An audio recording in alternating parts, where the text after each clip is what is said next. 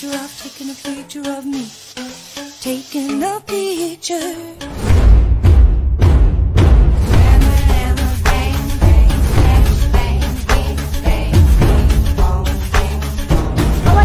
It's that face on your face! I work like a dog, day and night! Such a crick in the neck!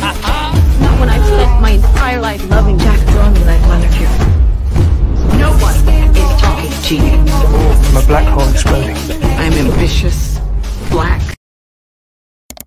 Ready for something a little bit sad, a little bit dark, but ultimately happy? Sometimes a sheep, a ewe, will give birth to a dead lamb, and if they realize that their lamb is dead, they will grieve and get depression. So before the sheep realizes, the farmer will take the dead lamb, they'll skin it, this is the dark bit, and they'll turn it into a jacket, and then they'll find another lamb, a newborn lamb, that is either a twin or a triplet. They'll put the jacket on this other lamb, introduce it to the mum, and if it's done well, she won't realise that it's not her lamb. She'll adopt it.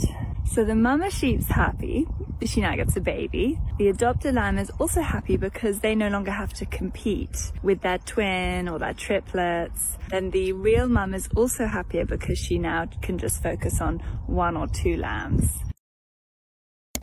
I do this for my squad, I do this for my gang. I do this for my squad, I do this for my gang. Hit a button, Morty, give me a beat.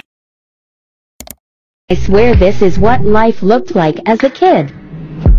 What the F happened? So there's actually a medical reason behind this. It's called retinal abrasion, which is basically when you get older, the outer layers of your retina get worn away. So you're not able to process colors as well as when you were a kid. And what's crazier is the fact that I just made that up.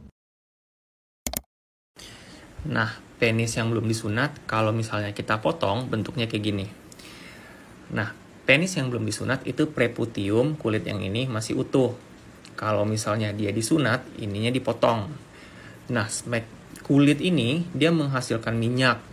Dan selain itu juga ada sel-sel kulit mati. Nah, kumpulan minyak dan sel kulit mati itulah yang menjadi smegma.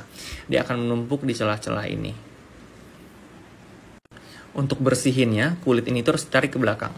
Nah, kayak gini tariknya. Cut. Nah, nanti dia ketarik. Nanti dia kebuka semua kepala penisnya. Nah, bentuk smegma itu kira-kira kayak gini. Cuma nggak sebanyak ini, nggak satu mangkok juga. Ini kan cuma gambar di internet. Bulbasaur's feet actually tell us a lot about the environment they would live in real life. They lack webbing that water-dwelling frogs used to swim, and toe pads that tree frogs used to climb, making Bulbasaurs ground-dwelling frogs. Bojo, do you know what? It's a good thing you've turned up. I'm just revising for my A-level biological molecules exam for next week, you know, because it's a good thing to do an exam during a placenta. Anyway, do you know what the negative result for the Benedict test for sugars is? Oh, of course, yeah, thank you. Yeah, we used to use frogs as pregnancy tests. I've made a video about this before, but it was a while ago, so I'll happily talk about it again. So, before we used frogs, we used mice. We used to inject a person's urine into a mouse over a number of days, and then kill the mice. If the mouse's ovaries were enlarged, then congrats, that person's pregnant. We did this for quite a while until a man named Lancelot Hogben came along. He discovered that if you injected an African clawed frog with a pregnant person's urine, 12 to 24 hours later, the frog would lay eggs. Basically, the pregnancy hormones in a person's urine cause the frog to lay eggs. So, mice were out and frogs were in. It actually worked really well. The frog technique was almost 100% accurate, was a lot quicker than using mice, and frogs were reusable. It was so effective we used them for nearly 2 decades. And we still use African clawed frogs to this day in labs. I'm revising biological molecules right now for A-level biology. If you find naming the bonds between all these molecules difficult, I've just found the best way to remember it.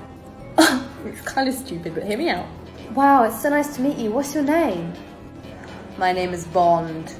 Glycosidic Bond. Wow, it's really nice to meet you. What's your name? My name is Bond. Esther Bond. Loses more brain cells. Wow, it's so good to meet you. My name is Bond. Peptide Bond. So I found this deer corpse and it had antlers, so I took its head and I twisted it on the side of the road until its dead head popped off, and I walked an hour and a half home with this dead deer head in a bag, and I threw it in the bush across the street over there. And today, it's been a couple weeks, and today I see some worker over there sweeping up in there as I'm waiting to sell one of my buddies outside. And I go over there and I'm like, shit, he's gonna get my deer head. So I'm like, hey, I'm a biology student. I'm actually working on a culture. My project is in this bush. I was just wondering if you could leave it in there. He straight up said, oh yeah, what? You at the university there? And I'm like, no, it's at the college over there, but yeah, they want us to take cultures for my thesis. And he left my bag. Hell yeah.